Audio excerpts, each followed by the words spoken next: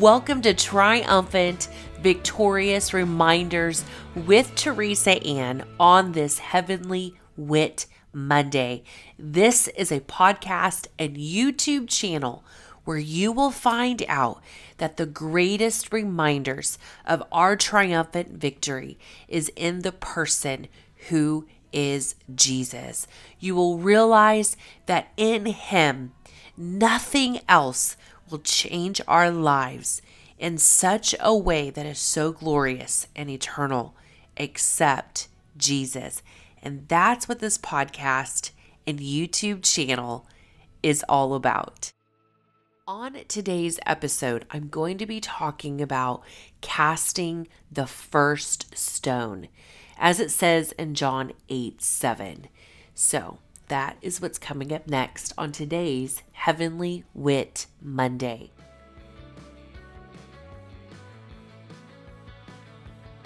In John 8:7, so when they continued asking him, he lifted up himself and said unto them, He that is without sin among you, let him cast a stone at her. So here is the scene played out in my mind.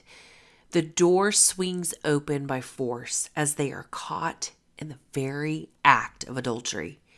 She screams in horror as she not only knows her demise of death at this very moment, but they are dragging her outside like an animal being led to the slaughter. As she screams, she does everything in her power to hide her frail, naked body. She kicks, she screams, weeping with little dignity that she had. As they drag her, she tries to defend herself as the men pull her by the hair and beat her while cursing her. The lowest blow of disgust upon a human being as they spit on her. I can just hear the stone blood thirsty voices shouting at her. You no good waste of trash. You are a dead woman. They throw her around like a rag doll, not caring that she might be someone's daughter, someone's sister, and even someone's mother. As they scream and taunt her, they throw her at the feet of Jesus, their judgment setting forth her death sentence.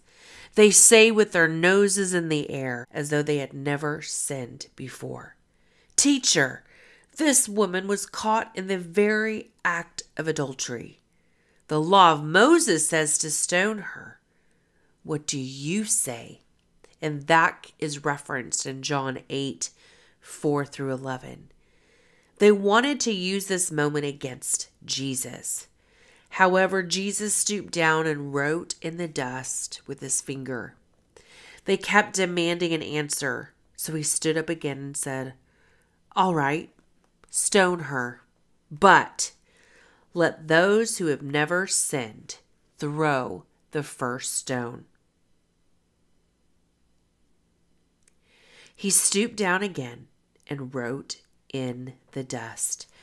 When her accusers heard this, they slipped away one by one, beginning with the oldest, until only Jesus was left in the middle of the crowd with the woman.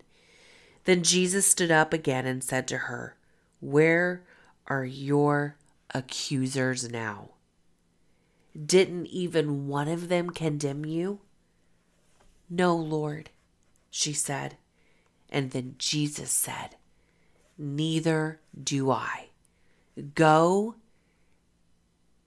and just keep living like you've been living. He didn't say that, did he? He said, Go and sin no more. His love empowered her to leave her situation that she was so comfortable in, to get up, walk away with confidence and value, knowing that sin wanted to destroy her, but God's love wanted her to become who she was always meant to be, and that is his daughter. I love this story to realize there was a crowd gathered around Jesus at the temple as he taught.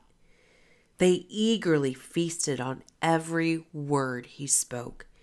And then suddenly, this riotous scene interrupts the scene of him teaching as the crowd watches mercy unfold like they had never seen before. The Pharisees and Sadducees violently brought this woman to him as he was teaching. She had an audience of many spectators. But I'm so intoxicated by Jesus when he said, "You who have not sinned, cast the first stone." Yet the only person who would have been able to cast that stone was him. He was the only one who had no sin, who could have exercised his right to cast it. Yet he did not. Instead, he chose love. Not just any love, but God's powerful love that transforms. He chose to mercifully take her by the hand, dust the dirt off her tear-stained cheeks, and I would imagine he took the cloak off himself and wrapped it around her, then embraced her as he held her head close to his chest, comforting her. Now again, this is just something that I imagine. Something she had never experienced before. A warm embrace with no intentions of wanting her body in return. She received, for the first time, a pure embrace from God in the form of a man. She experienced unfailing love from someone who could have rightfully stoned her, yet he chose to stand up for her. He didn't embrace what she had done, which was the sin of adultery. However, he embraced her. I want, need, and must do the same. I want to embrace the hurting, even though they may be called the throwaways of society or labeled as scum, even by the world. I get to do what Jesus did. That's what following him looks like. He is our example of loving the person, but not condoning sin. For he is righteous and just. Lord, I don't want to be the voice of condemnation when I was shown mercy and compassion by you. I want and know that I get to be the voice of love, your love, embracing the hurting, who long to know what it's like to be held for a moment, finding out that nothing will be asked in return, resulting in transformation for your glory. This life must be about paying it forward with God's love. Not just our love, but his love to someone else. The love that was shed upon me must be revealed through me over others because I am a follower of Jesus.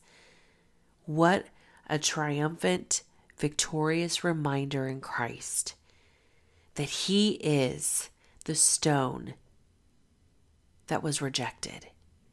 And yet, he didn't cast himself against her.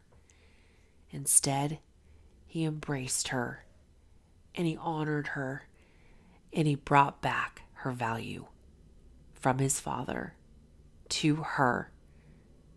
That's pretty cool.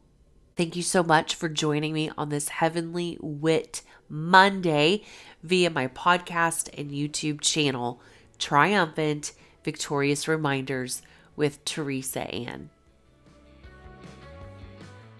Thank you so much for joining me on Triumphant Victorious Reminders with Teresa Ann on this Heavenly Wit Monday. this is what I would love for you to do. Hit the like button if you liked this video, and if you didn't, it's okay. But if you liked it, like this video, share it on your social media with your friends, with your family, and comment on this video and let me know either what you've learned or perhaps what you would love for me to talk about on this show, or what have you been learning from the Holy Spirit in your circumstances, especially the ones that have been difficult. And remember what this show is all about: bold inspiration, revealing God's goodness, seeing with heavenly wit to see mission fields in the midst of battlefields.